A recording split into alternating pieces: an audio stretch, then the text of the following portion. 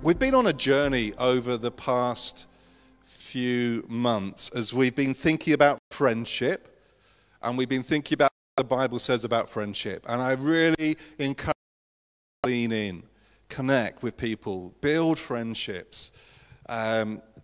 Friendships need investing into, don't they? Friendship's about saying to people, let's meet for a coffee, let's come round, have a meal. It doesn't need to be flashy. I've shared this story before. My dad grew up in public school and in quite a formality of a home. And he was, a few years ago, he was feeling lonely. And I said, well, what? And he sings in a choir. I said, why don't you invite some of the people back for a coffee afterwards? Oh, I couldn't do that. I couldn't do that. I would have to do I'd have to do it properly. I'd have to do it as a dinner party. I said, couldn't you just have people back for a coffee and a jacket potato? He said, no, I have to do it properly. And we need to lean into friendship where we're able to walk in and maybe everything's perfect. But it's friends, it's connecting. And that's friendship across the church as we connect with one another and as we encourage one another. We need to lean into that. And we had some wonderful teaching. We haven't recorded that, but you can just pick up the sense of what we were looking at in terms of this idea of understanding friendship is about modeling like Jesus. Look how Jesus was a friend. But also friendship is being honest with one another, speaking truth into each other in a kind way. And we had that acronym THINK. Friendship is about not being led astray by the wrong friends. Friendship is about iron sharpening iron, being sharpened by each other, having friends who build us up. Last week I thought about the fact that as we've been last week and this week looking at two stories of Jesus. Last week we looked at the paralyzed man who was taken to Jesus by his friends. So friendship is about helping people meet Jesus, bringing people to Jesus. And I want us to think today about the fact that friendship is about talking about Jesus. How do we do that? Now, let's be honest. Who is really, really comfortable if I said the E word, evangelism? Who kind of gets excited, gets a little buzz in them, and gets really, really interested? There's about 5 people. Who gets in place? Who gets a little bit overwhelmed or nervous when the word evangelism is mentioned? Okay, bit of prayer there needed. That's fine, because it's a difficult thing, and our brains do all sorts of funny things, but we don't need to have all the answers. As we'll see in what I just want to share, and then David will bring some stories as well from his experience. It's about talking about who Jesus is for us and bringing him into the conversation. And so I want us to think about talking about Jesus. And slightly strangely, I'm looking at a story of Jesus talking. He's not talking about himself, but he's talking about God. And I just want to model this well-known story of Jesus with the woman at the well. And I've picked out a few thoughts that teach us how we might talk about Jesus with others. So that's where we're going. So let's start by having a look at this story. I'm not doing the whole story. You'll have to pick up on some bits if you want to. But let's just start on verse 4, John chapter 4, verse 4. Now he had to go through Samaria. So Jesus he was going a different way. He was going through the route that most of the Jews would avoid. And there's a few extra bits about that. But Jesus, tired as he was from the journey, sat down by the well. It was about noon. When a Samaritan woman came to draw water, Jesus said to her, "Will you give me a drink?" His disciples had gone into the town to buy food. The Samaritan woman said to him, "You are a Jew and I am a Samaritan woman. How can you ask me for a drink?" For Jews do not associate with Samaritans. Let me just pause there and we'll carry on with the rest of the story. A few simple thoughts or points. Number 1, the power of noticing others. It's interesting, Rob started about talking about names. Or Eileen was talking about names. The power of a name. The power of being known. What are you like as you walk down the street? Are you a when you walk past someone? Are you a wave? Are you a ignore them and look at my phone? Or are you a stop and have a conversation with them? How do you acknowledge, or do you acknowledge people? If you saw someone, the awkward is where you see someone but you're not quite sure if it is or not, and you think, what do I do? If you're like me, you cross over to the other side of the road so you can try and avoid them, so you don't have to have that slightly awkward conversation of, do we know each other? But are you good at that? Are you good at acknowledging people? Maybe even if it's to go from the step of to morning. And just upping that relationship, that relational response with people is so, so important. Acknowledging others, seeing them. How many people do you walk past in a day? Are you someone that says hello to everybody, or makes eye contact, or connects, or are you in your own little world? This would solve one of the problems that society seems to have. Last week, they were talking about the increase of theft of mobile phones, because we've gone from connecting to others to looking at our phone while we walk. Why not look and connect and say hello to people? What about connecting to the routine? If you work, if you go to school, you will have a routine, and there will be people that you see every day, every week, on a routine basis. Maybe you all catch the same bus, and there's the connecting with people on the routine. Maybe you are dropping kids off at the school, and there's the connecting with people at the school gate. Maybe you have a dog, and you go for a dog walk at the same time, and you connect with people there. There are opportunities every day for us to connect with others. I can't understand this experience, but maybe if you go for a haircut, you're connecting with somebody. A number of years ago, we had another friend evangelist who came and spoke here, a guy called Swanee. Swanee is a tattoo artist, but he's also an evangelist. They have to sit in his tattoo chair for hours, and he shares the gospel with them. And they have to come back for part 2. And he continues to share the gospel. Now, I'm not saying take up tattoo arting, but look at the ways. Think about what you are doing, how you can connect into your general routine. More importantly, though, make time for others. That's going from the or the hi to how are you? Good to see you. And just developing a chance to pause or to have a question. I remember a few years ago when we were doing the outreach work in Arnold Market on a Saturday. Before that, I would go to Arnold and I would be on a mission, because I had to go from one shop, in the days of Wilko's, I had to get to Asda, I had to go into somewhere else, and it was, I'm walking. I'm not going to, because I've got things to do. Suddenly, to be in a town centre for an hour, 2 hours in one place, it's amazing the number of conversations you have because you've made time for somebody. Now, I'm not saying you'll have 2 hours, but can you take that morning further and add a minute or two in the conversation as you're connecting with other people? Jesus made time for this woman. He saw her, he recognized her, he connected with her. And then, as we've already heard, use and remember names. Names are so, so powerful. Now, Jesus doesn't use the name here, so I'm adding that one in. But use and remember names. Secondly, connect with the moment. There's something about this story where Jesus connects, as we'll see as the conversation develops. He talks about water. They're by a well. He's connecting with the moment that they are in. Don't be cheesy about it. But is there a way of bringing conversation into that moment, into where you are, using relevant language? Be careful of the words you use.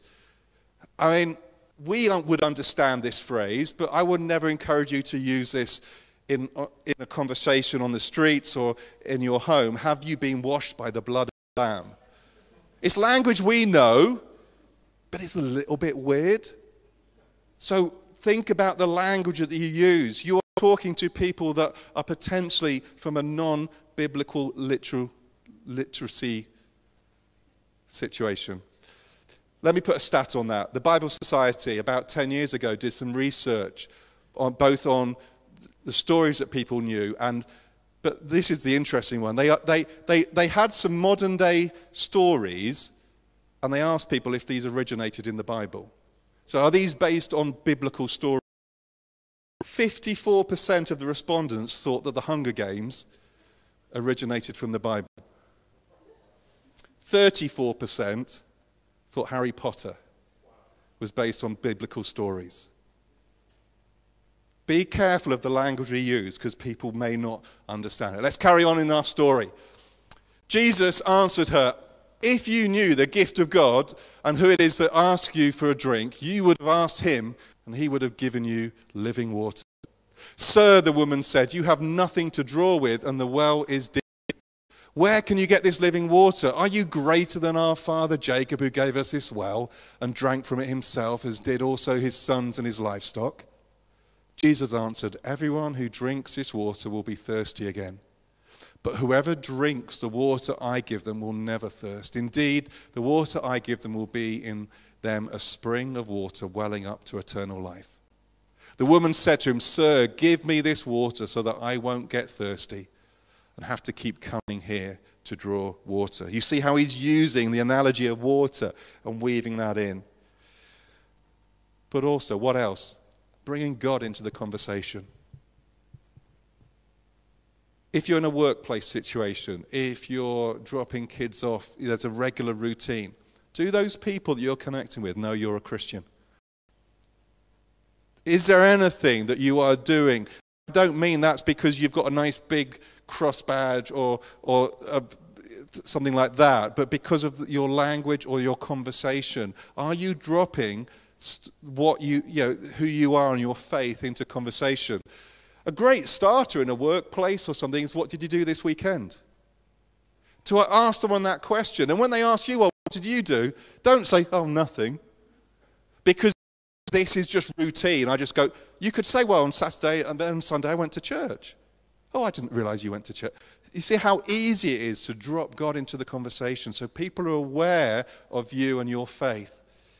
You can also drop in stories of what he's done for you. We'll see that in a moment. But just a few little thoughts and stories, and again, I'll pick up on testimony in the next little section. Keep the stories simple, keep them current, keep them short. Keep them simple, keep them current, keep them short. Talk about stories of this week, last month, not 20 years ago. Keep them simple. Keep them an understandable story. Keep them short. It's not an epic that you are telling people. You are just sharing some stories of what Jesus has done for you. Some simple ways to connect in. Let's just carry on. Jesus told her, "Go call your husband and come back." I have no husband, she replied. Jesus said to her, "You are right when you say you have no husband. The fact is you have had 5 husbands, and the man you now have is not your husband. What you have said is quite true." "Sir," the woman said, "I can see that you are a prophet." Really quickly, I haven't got time to dwell on this one, but the role of spiritual gifts. The role of spiritual gifts work within the church. They also work within the general meeting points. But a few simple things that are particularly those who are on the Alpha training would have heard. Be naturally supernatural. Be careful of what you might do in a church would feel a little bit weird when you're talking to someone on the streets or in your home. Be naturally supernatural. It's a natural thing just to be able to say, "Well, can I pray for you?" Or to listen to God. But I think this is a key one. Personalize. If you sense that you feel that God is saying something for that person, you have a word for them, don't say, "Thus saith the Lord," or "God says." Personalize it. I think that God might be saying this to you. I think I sense that God might be wanting this. You see how that then personalizes it rather than putting the pressure on "God says," which is almost a bit of a deal breaker. So just be sensible, normal as much as you can. The role of spiritual gifts. Let's just move on to the last little bit. So then, leaving her water jug, the woman went back to the town and said to the people, "Come see a man who told me everything I have ever done. Could this be the Messiah?" They came out of town and made their way to him. Let me finish on this. It's the power of your story. Your story of what God has done is the powerful thing. She doesn't preach to these people. She just says, she tells her story. You see how quickly, easily she tells her story. She tells her story and people want to know more. A few years ago, we did some training here from the Message Trust, and I loved this. They talked about a 6-word testimony. What is your testimony in 6 words? 2 words before you met Jesus, 2 words that describe you meeting Jesus, and 2 words that describe where you are now. Now, the power of a 6-word testimony, as I'll show you in a minute, you could say it within under a minute, and you then have people saying, "Oh, tell me more," rather than, "Actually, I'm a little bit bored of your story now." Or there may be words that they go, "I want that word. I want to experience that for me. Tell me more." So, for example, I was thinking for myself, what's my testimony in 6 words or under a minute? I think before I met Jesus, I was confused and alone. I was asking a lot of questions. I was thinking, what is the purpose of life? I was doing all these big questions. But then when I encountered Jesus or met him for the first time, I found truth. I suddenly found truth that I could understand, but I think more than that, I found family. I was no longer alone. I felt part of something. And now, having lived with Jesus, I have a real sense of hope. I have a hope, a positivity of what he will bring. But I also have purpose. I know who I am. I know what I'm about. That's my testimony. 6 words. 2 words before, 2 words meeting, 2 words after. Think for yourself. What might those 6 words be? Before I met Jesus, I was ... But then when I met him, I found ... And now I'm ... Because someone hearing that said, "Oh, I want to know purpose in my life. Tell me more." I felt confused. How did you find that? How did you understand truth? I feel alone. Tell me more about what this family, what does that feel like? And it gives people a question to start to follow further into.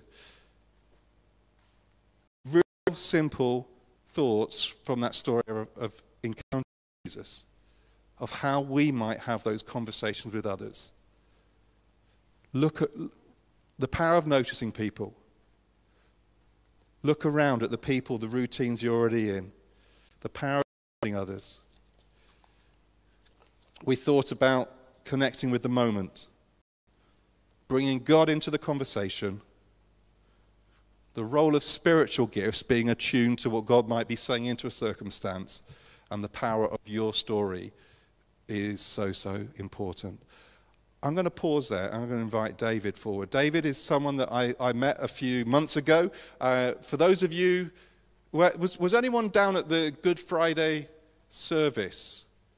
Some of you were down at the Good Friday services. Yeah, you'd have heard David speaking there absolutely brilliantly, sharing the gospel in such a clear way. David is an evangelist. I've invited him because I see that role in Ephesians 4. It talks about the gift to the church of pastors, prophets, teachers, evangelists.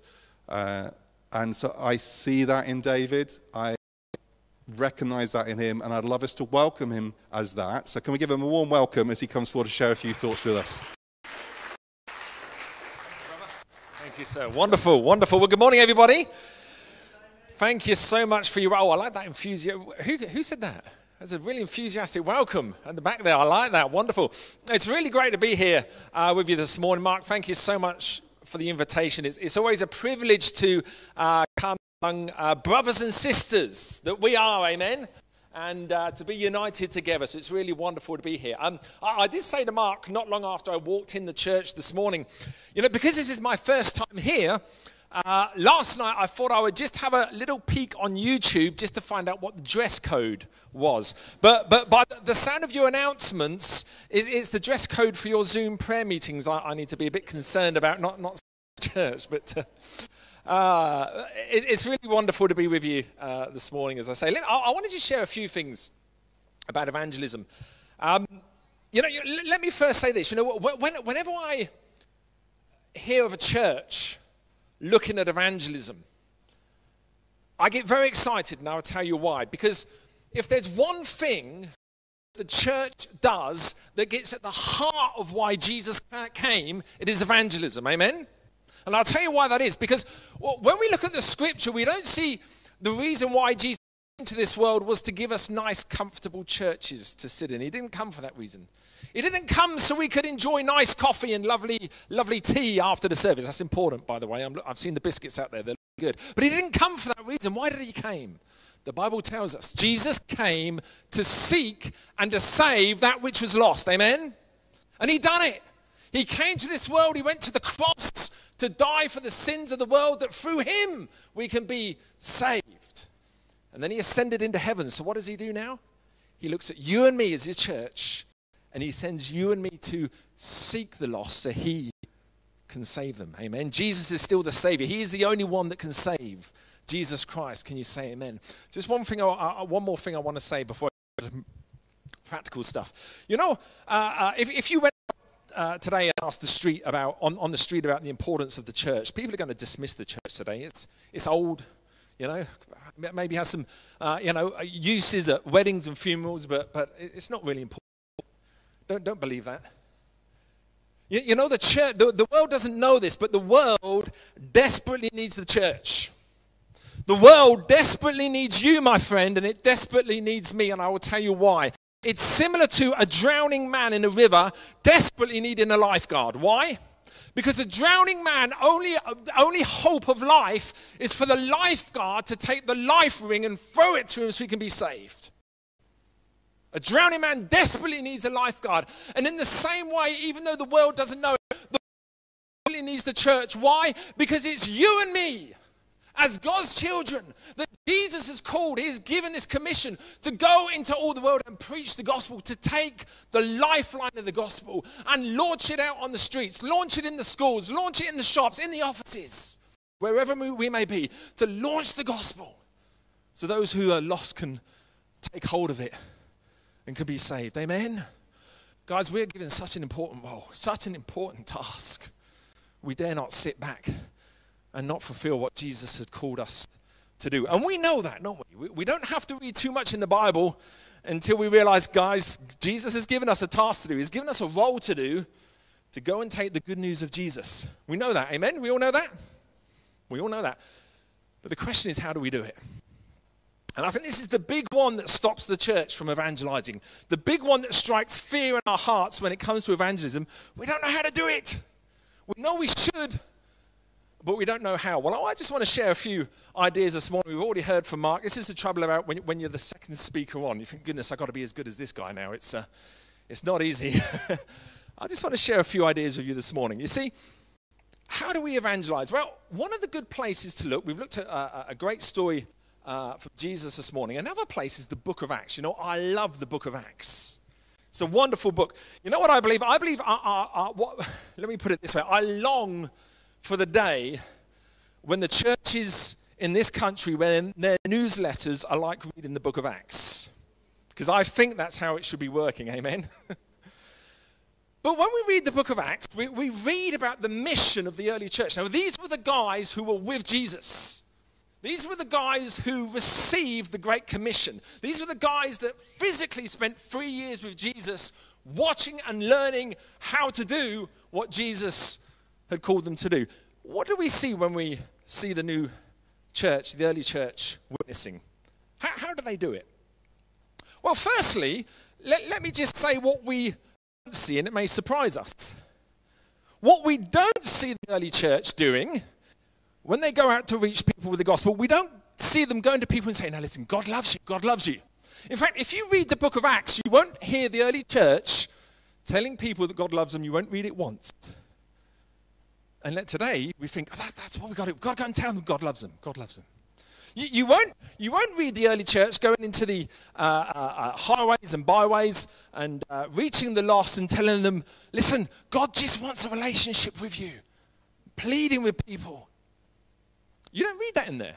They don't do it. Why not? What you do read is this. It's interesting.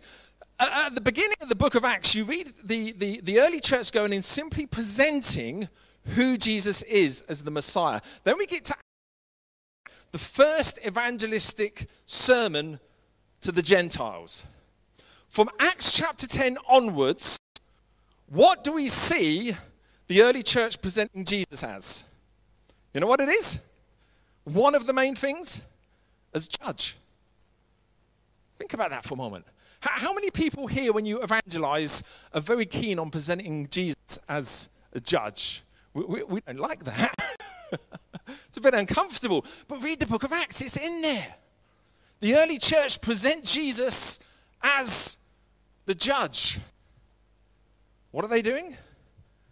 They're focusing on eternity. Saying, guys, no matter what is going on at the moment, the day is coming when you're going to have to stand before Jesus as judge. The day is coming when you're going to have to face eternity. Here's an important principle, folks, when it comes to evangelism. The good news of Jesus Christ can only truly be appreciated when first the bad news is understood. It's very important that. Because if there's one mistake we make in evangelism, it's this. We rush to the good news. But the trouble is, if people don't understand why they need the good news, it makes no sense to them. Jesus died for you. Okay, that's wonderful. I don't need that. I'm fine. God loves you. Okay, yeah, that's great. Thank you. I'll carry on with my life. You see, it's a little bit like this. If you go to your doctor and he sits you down in his surgery and he says, now listen, I've come up with this wonderful vaccine. And it's going to cure this disease, and he names this disease. And he gives you the vaccine. You're going to walk away with that vaccine, and you're going to say, okay, well, that's interesting. Congratulations, Mr. Doctor, and you're not going to be in the vaccine. Why? He's just giving you the good news. But imagine if you went into the doctor's surgery, you sat down, and the GP said to you, now listen, first I've got some bad news for you. I can see by these various symptoms, and he begins to list the symptoms, these spots that you've got on you, your sleeplessness, the aches and pains you have. And he starts to go down the list of your symptoms, and then he says, this is your problem, you have this disease. You understand the bad news. And then he says to you, but it's okay, I've got a vaccine for you. All of a sudden, the vaccine makes sense. Why? Because you first understood that you've got a problem. And the doctor gives you the answer. And the answer is the vaccine. Friends, you know, evangelism isn't just about telling the good news. I think the danger can be, I hope I say this, I think sometimes the danger can be if we just give the world the good news, we inoculate them against the gospel. Because they don't understand why they need it. But if we give them the bad news, followed by the good news, suddenly it makes sense. And, you know, I've had the privilege of sharing the gospel hundreds of times with hundreds of people out on the streets, and we've seen it happen time and time again. Suddenly, atheists that have said, no, I'm an atheist. By the end, they've understood the gospel and they've seen their need of it. Because we take the time to give them the bad news. Well, how do we do that? Well, it turns out that the Bible talks about a tool that God has given us that will help us give the bad news in, just pick up on what Mark said, a loving and kind way. Amen? As you give somebody the bad news, you don't have to be horrible about it. We do it because we love people. Let me read from 1 Timothy chapter 1, verse 8. This is what it says. It says, but we know that the law is good if one uses it lawfully. Knowing this, that the law is not made for a righteous person, but for the lawless and insubordinate, for the ungodly, and for sinners. Think about that a moment. The law, we understand the law, the Old Testament, commandments. Well, the Bible says here, they're not for the righteous. In other words, they're not for you and me in the sense of we are not saved by obedience to the law, amen? We're saved by grace through faith. So what is the law for? Well, according to Paul, the law is for sinners. Let me ask that question. How many people have used the law in evangelism? Someone has. Wonderful. But it's in there. Well, how does that work? Well, Paul tells us in Romans chapter 7, verse 7, I think it is. He says basically he wouldn't have known sin if it wasn't for the law. What does the law do? The law is like the GP sitting us down and pointing out our problem, saying to us, listen, you have a problem. And when people understand that, when they understand their need, we can come in with the good news. Let me just give you a practical demonstration of how we do that. When I go, it's one of the favorite questions I like to ask people is simply this. If heaven exists, are you good enough to go there? Do you know why that's such an important question? It's such an important question because it doesn't matter who you are. It doesn't matter what your situation in life is. It doesn't matter whether you're a millionaire or a homeless person. That one question of eternity is the greatest question you will ever face. Because every other problem, every other issue we have in this life is only a temporary problem. But the issue of where you and I are going to spend eternity is the greatest issue we ever face. And I want to tell you, folks, it doesn't matter who you come across. It doesn't matter who you meet. You already know they've got this problem. And that is one day they've got to face God on Judgment Day. And they've got to face eternity. And it affects every single person. And that question, I find, gets to the heart of the issue. Guys, if heaven exists, are you good enough to go there? I don't know what you think hearing that question sat there, but let me tell you, by far, the majority of people who we ask that question to are more than happy to answer it because it's not threatening. You're not going up to somebody and saying, listen, you're on the way to hell, brother. You need Jesus. No. You're probably going to get a broken jaw if you try that. You just come out to people in love and say, listen, if heaven exists, you're not even making a truth claim at this point. You're not saying, heaven exists, you better get right with God. Did you feel convicted there, sister? I like the look of your face. No, you're not saying. Listen, if heaven exists, are you good enough to go there? And by far the majority of people are so happy to talk about that question. And most people will say, well, if there is a heaven, I hope so. Well, don't we all?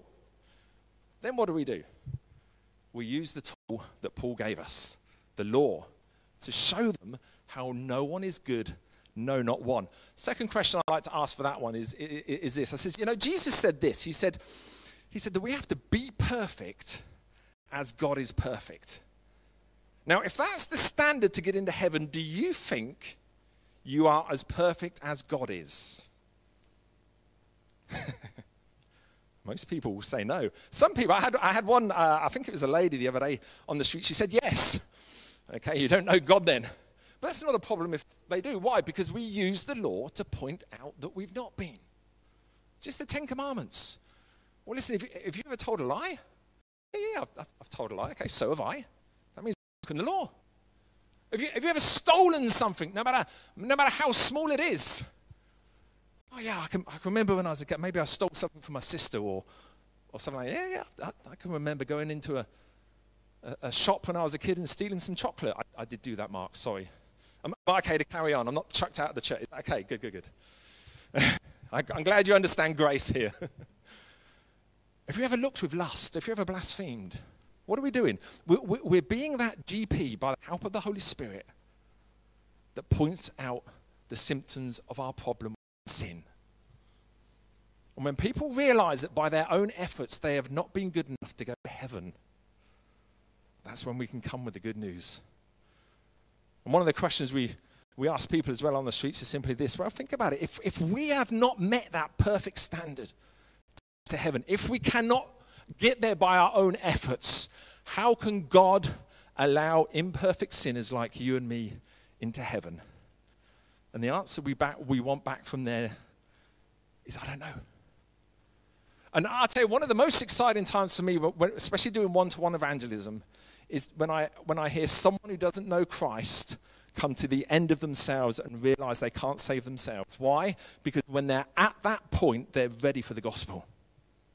When they realize that I can't be good enough. Actually, if there is a God, if there is a heaven, I have sinned against him. And yeah, if he gives me what I deserve, it's not heaven, it's hell for eternity. When they realize that, praise God. It's such a beautiful moment because they're ready for the gospel.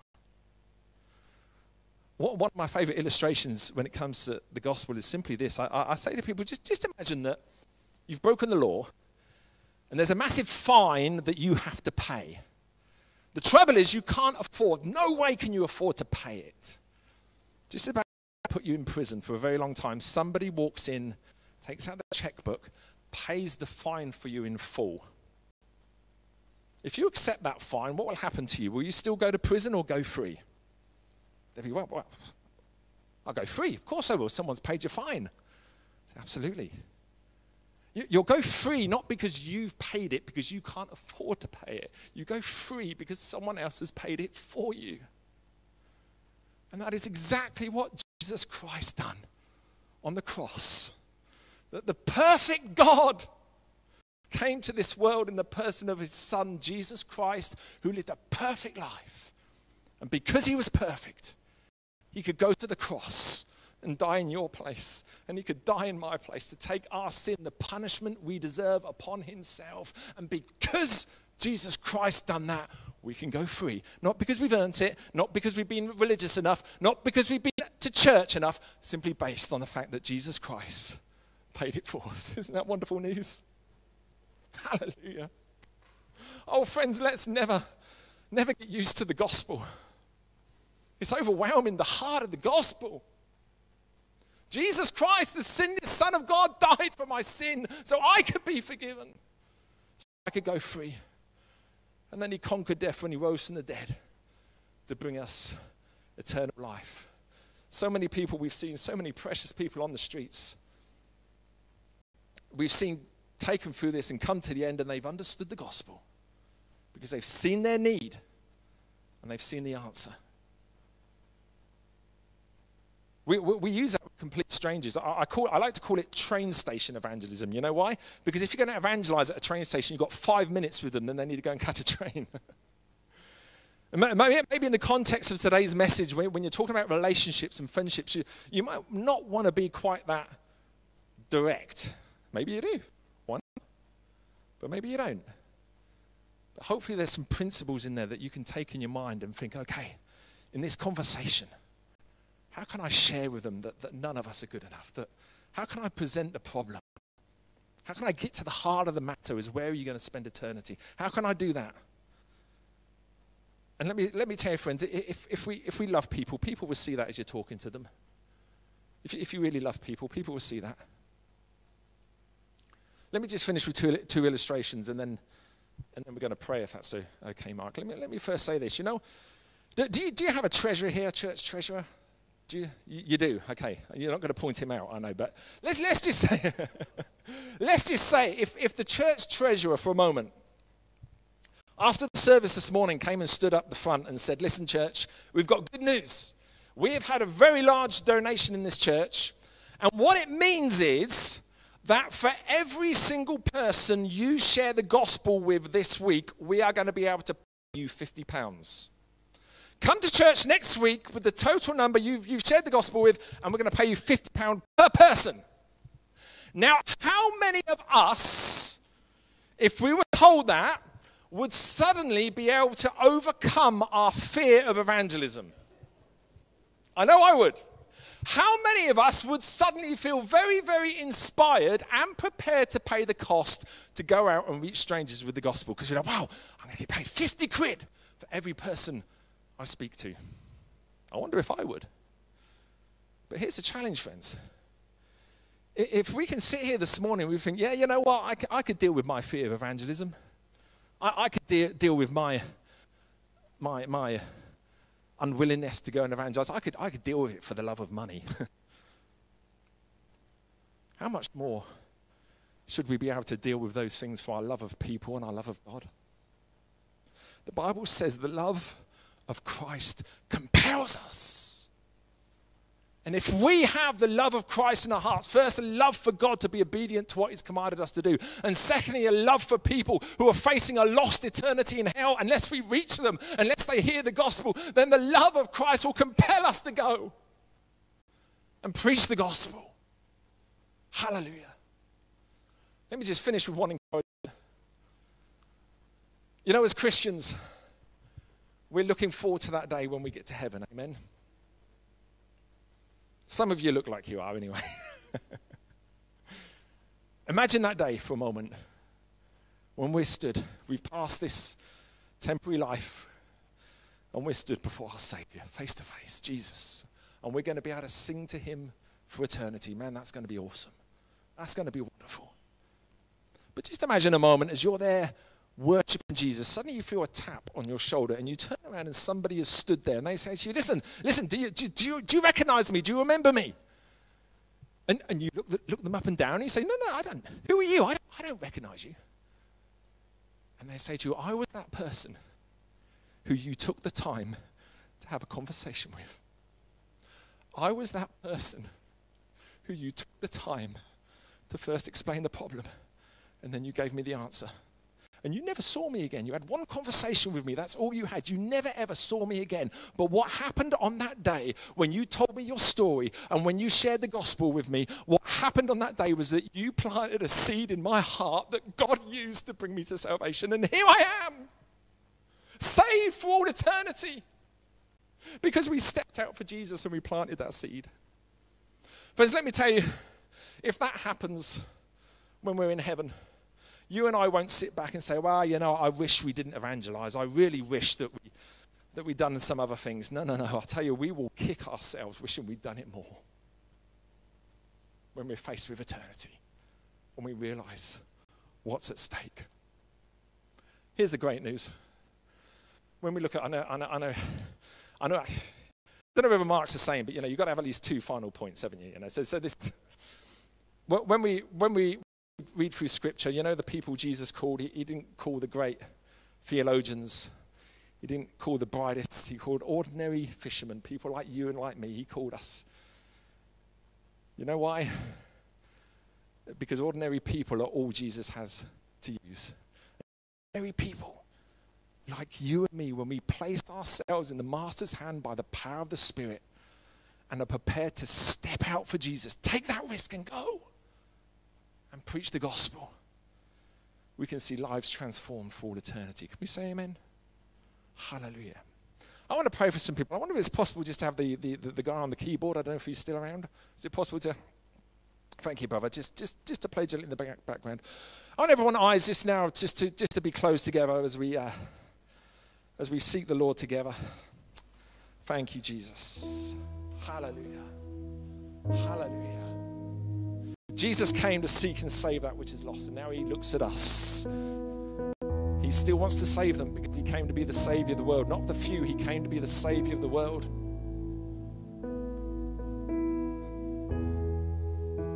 But it's amazing that God looks at me and he includes me in his mission, you and me in his mission. He said, guys, I want you to go and sing them.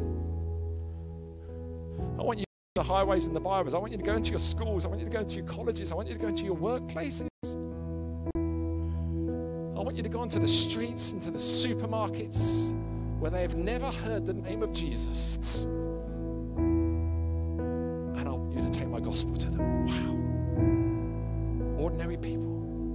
And here's the great thing. Jesus promises us as he sends us that he goes with us. And as we go, he will back us because his Holy Spirit is with us. I want to pray for some people this morning. If you want to answer this morning yes to Jesus, using you, however that looks like for you, I'm not saying you've got it all understood. I'm not saying, oh, great, yes, that's it. No more fears. No. Just, do you want to say, yes, Jesus, use me. Use me for the reaching of the lost. I want you just to stand to your feet right now, and we're going to pray together. God bless you. God bless you. Hallelujah. Hallelujah. If it's possible, there's quite a few stood. I don't know how we're going to do this for room, but I want to lay hands on people. I'm glad we're in a church that believes in that. And we're going to believe for an impartation this morning. There's a wonderful passage of scripture that says, not by might, not by power, but by my Spirit.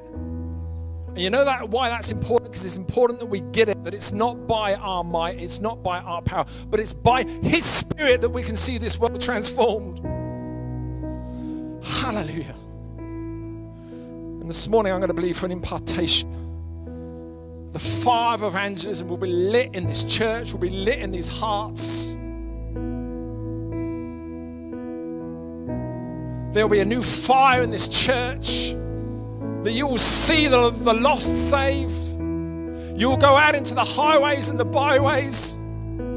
You will have a new boldness to preach the gospel. You will have a new boldness to tell your story. You will have a new boldness to lay hands on the sick, and you will see them recover here in church, yes, amen, but out on the streets. Out on the streets. Hallelujah. If you want me to pray for you, just leave your seats now. Come and stand at the front. Thank you, Jesus. God bless you as you come. God bless you. God bless you. God bless you. Thank you, Jesus.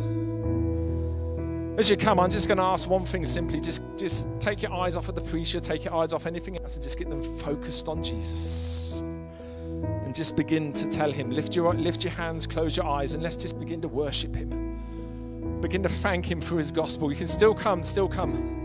If you want me to come to you, that's no problem. If you want to stay there, that's no problem. Come on, just begin to tell Him. Just begin to lift your voice. Just begin to worship Him. Thank Him for His gospel. And like Isaiah, say, Lord, here am I. Send me, Lord. Send me, Lord. Use me, Lord. Fill me with your fire, Lord. May I never be the same.